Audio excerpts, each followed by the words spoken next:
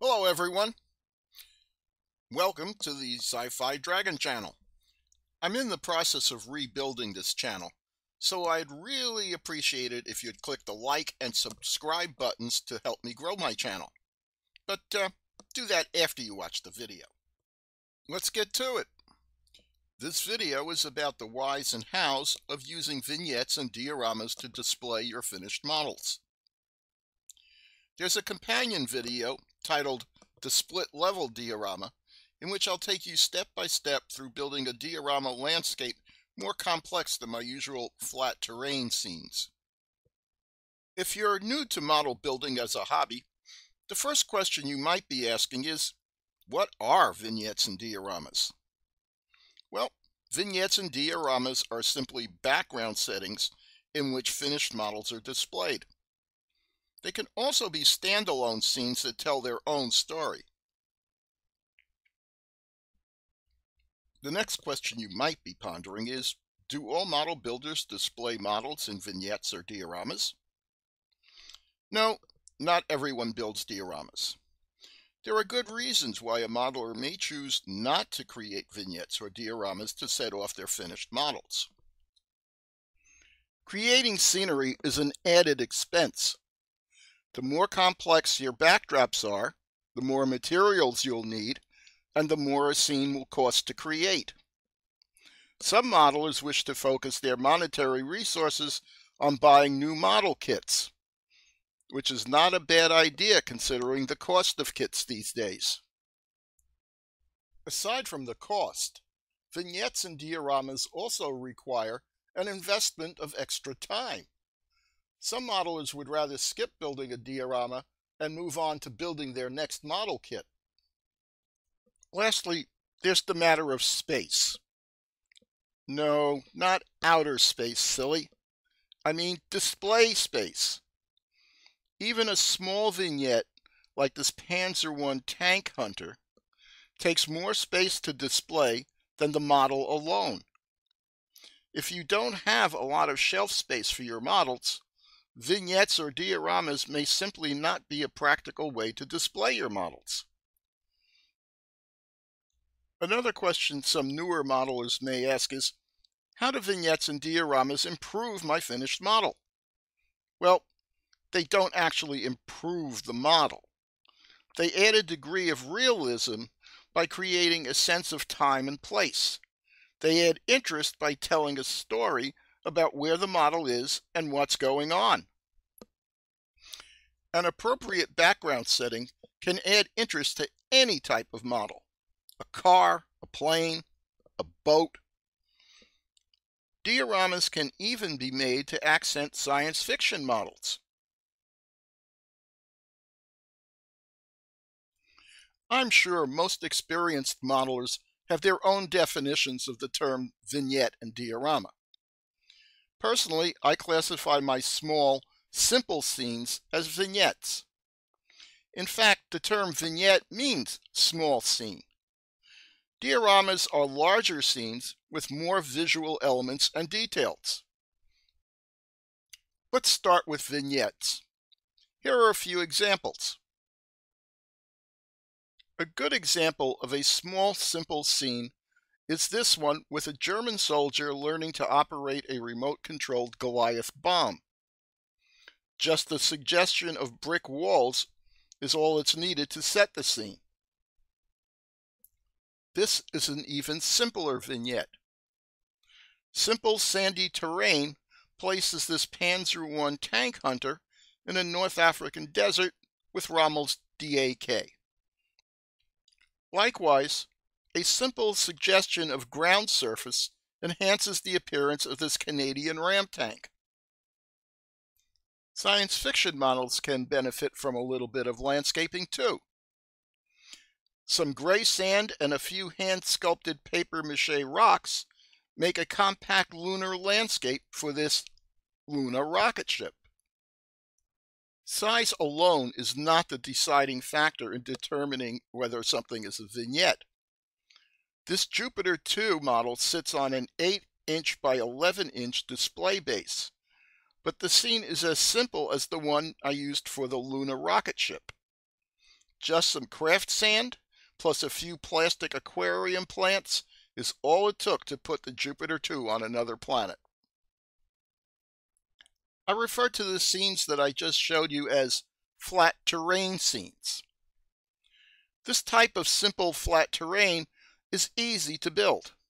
There are just 3 steps. Step 1. Cut a piece of sheet styrene plastic to use as a base for your scene. Thicker plastic, ranging from 030 to 060, is best. If you're going to put your model in a display case, the case determines the size of the piece of plastic you're going to cut. Cut the styrene to fit inside the case. Step 2. Cover the surface of your styrene base with a thin layer of craft glue. Elmer's glue will do just fine.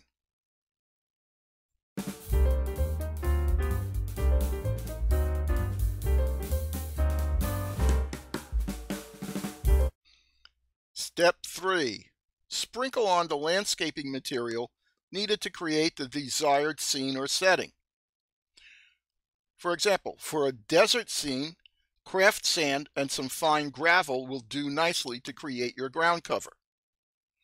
For greener scenes, a combination of turf and grass should be applied as desired.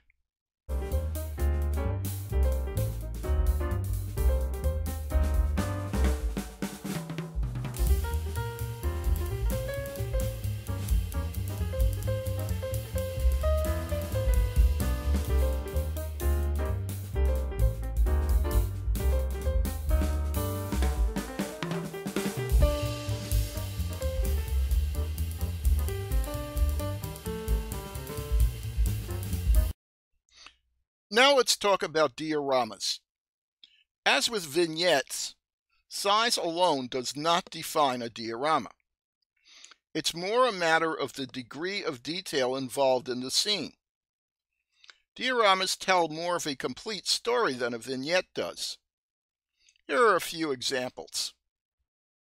Here's an example of a fairly large, highly detailed diorama. Sitting on a 7-inch by 13.5-inch base, this is a German checkpoint somewhere in Western Europe. Note the multiple vehicles. There are tons of details in this scene.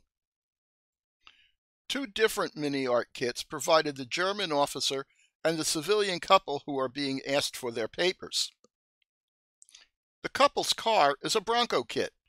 The foreground is occupied by a farm wagon scratch-built from balsa wood. The grumpy old farmer is from another mini art kit, but his mule, his crate of piglets, and the milk cans are from Tamiya kits.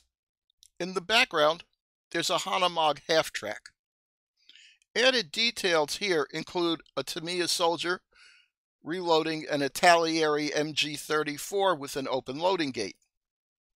The 27mm anti-tank gun at the front of the Hanomag was a separate kit that I used to replace the Hanomag's forward machine gun. I also added a radio operator and a detailed radio set at the front of the half-track. Between all the kits that were used for this scene and the landscaping materials, this diorama cost about $100 to build and takes up a good bit of shelf space. So it's a prime example of why some modelers don't build dioramas. On the other hand, it does tell a nice, detailed story. Next up is a 5-inch by 9-inch scene set in France. A signpost sets the location. The Panzer IIC's commander is obviously looking for directions, hence the map in his hand. The scene has some amusing elements. For example, I've got a nosy little farm boy drawing attention to the driver trying to fix his Kugelwagen. Note the detailed engine inside the car. At the rear of this diorama, the farmer's wife is being approached by a soldier with a bottle of wine. I guess he's hoping the farmer has a daughter or 2 that he can get lucky with. This is a relatively small scene, but with lots of detail contributing to its story. There's the narrow dirt road leading up to the farmhouse, the flowers, the well with a bucket on a rope, the picket fence, the water bucket in the lady's hand, the bottle of wine, the map in the commander's hand, the car's detailed engine, and so on. For this next scene, I used a 3D approach to creating my backdrop. The Sherman tank and M8 howitzer motor carriage are rolling through a bombed-out town. To add some extra depth and realism, I set the buildings and rubble on both sides of the vehicles instead of just behind them.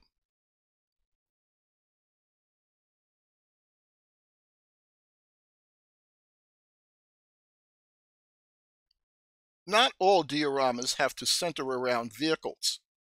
Some tell a story without a centerpiece like a car or tank or plane. This humorous little scene depicts a British photo studio turning out French postcards for the boys up on the line. At only 3.5 by 9.5 inches, this scene is small enough to be a vignette, but it's packed with details. It features a scratch-built studio camera and tripod, a scratch-built wooden door, known as the printing on the door. There are cast resin oil jugs in the scene being photographed, and backdrop rolls made of construction paper. The scratch-built studio lights have 3mm LEDs for bulbs. The figure models are from a Prizer nude figures kit. To set the time period, there's even a World War II recruiting poster behind the photographer. As you can see, I think creating scenes for my models is worth the time, imagination, effort, and the cost that goes into producing those scenes. For those of you new to modeling, I'd suggest you try your hand at creating at least one vignette or diorama just for the experience. However, only do it if you can afford the cost, the time, and the display space. Designing and creating settings for your models can be a fun experience. But if this area of modeling isn't for you, that's okay too. Just have fun building what you enjoy building.